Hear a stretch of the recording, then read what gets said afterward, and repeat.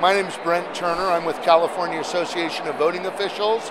We're here today with the Open Source Initiative, introducing our election system work. We do open source software for election systems, for public election systems, and we're proud to announce that the state of New Hampshire is the first state in the country that's adopted open source election systems, and we're hopeful that California follows suit and the rest of the country.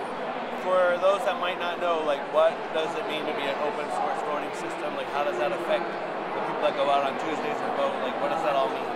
Well, it doesn't affect their voting experience necessarily, although the architecture is a little different.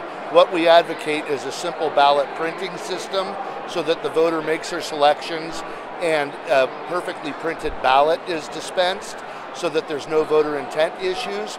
But the real essence of the code work is that there would be no mysterious parts inside the code, that the transparency is a friend to security, so that the system itself is secured from any buggy behavior or manipulation.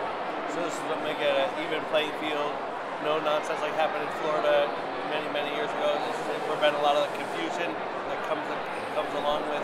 That's correct. You're probably referring to the 2004 issues where in the Bush v. Kerry race there was 18,000 votes that went missing in Florida, and of course there's been issues throughout the use of the Diebold type notorious systems. So we want to make sure those systems are changed out and general public license version 3 open source system is implemented.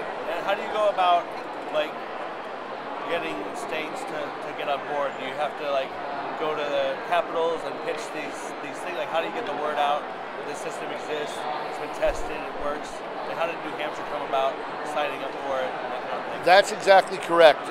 Part of the work is what you just referenced with politicking it and making sure that the politicos are familiar with the available solutions. And New Hampshire, that was done by a fellow, Dr. Gilbert, who sits on the board of the California Association of Voting Officials. He received a grant from the Elections Assistance Commission that allowed him to fine-tune the disabilities components of the open source system so that New Hampshire then at that point embraced it. They were very brave in doing so because the first state is always the hardest. Now we're working currently with California Secretary of State Alex Padilla, hopeful that California will lead the country along with New Hampshire toward the better systems.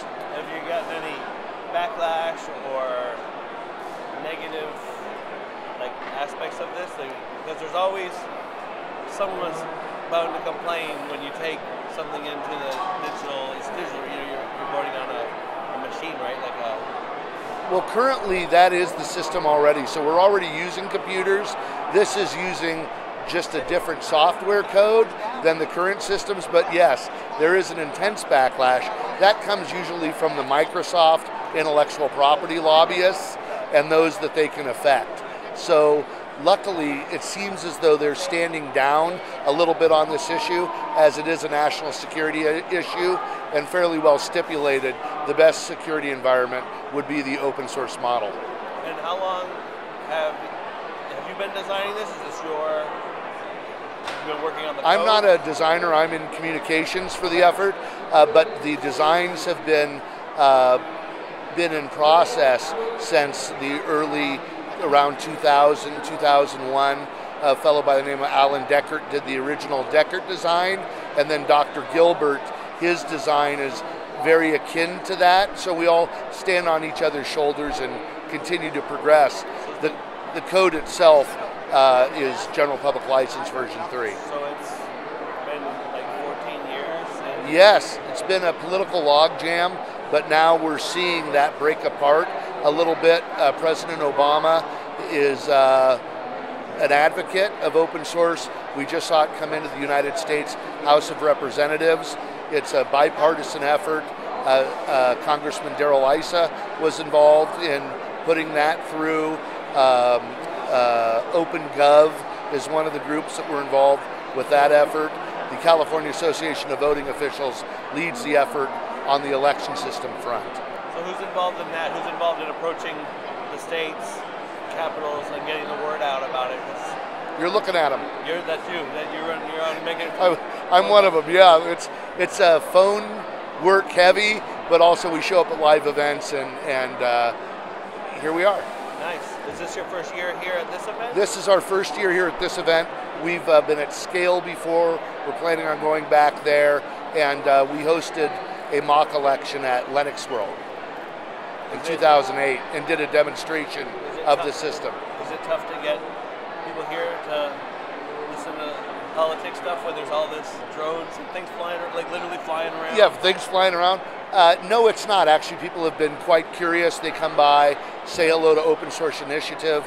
We explain that they're the holders of the standard for open source, and we work quite closely with them to make sure there's no business wise guys coming in to try to nuance licenses.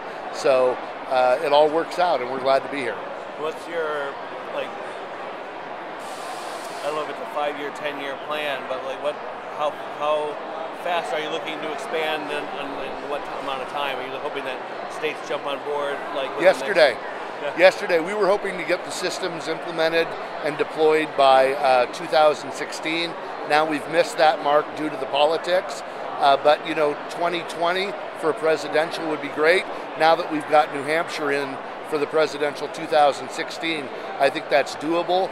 We're hoping San Francisco County falls in line by 2018, and it's all within our reach. It's just a matter of continuing to develop the political will and expediting the solution.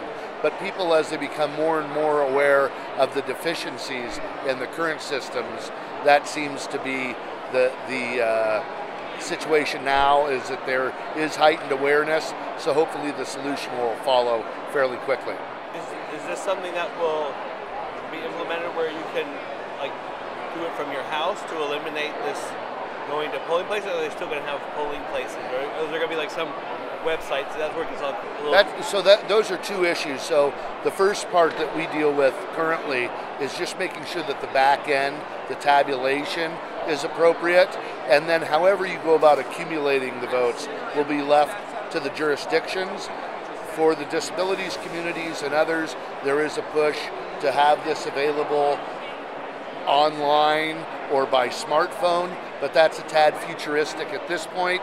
We're just going one step at a time. We don't take a position on those issues. We'll leave that to the jurisdictions, but however it unfurls, we want to make sure it's all open source all the time. Very cool. Well, good luck, sir. Thank you. We'll need it.